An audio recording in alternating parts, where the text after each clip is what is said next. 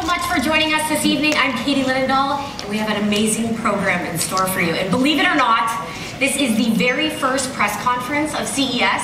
So tonight, we are officially kicking off the show. So let's get it started.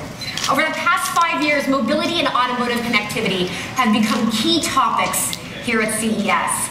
And this year, 6 of the top 10 automotive OEMs are present at the stage. And I know the statistics are totally boring, but let me start there to really drive my point home. Strategy Analytics, a strategic planning company, projects that by 2015, we're going to see global smartphone penetration at over 51.7%.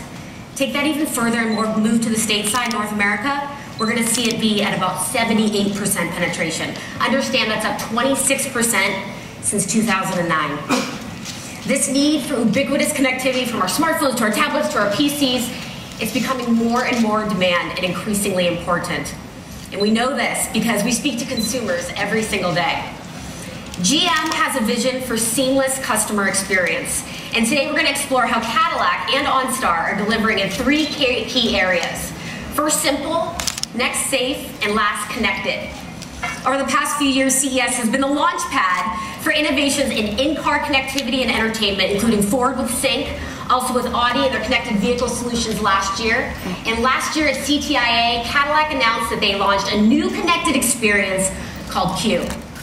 Jim Perplat of Cadillac is actually going to join me on stage, but first, I want you to have a look.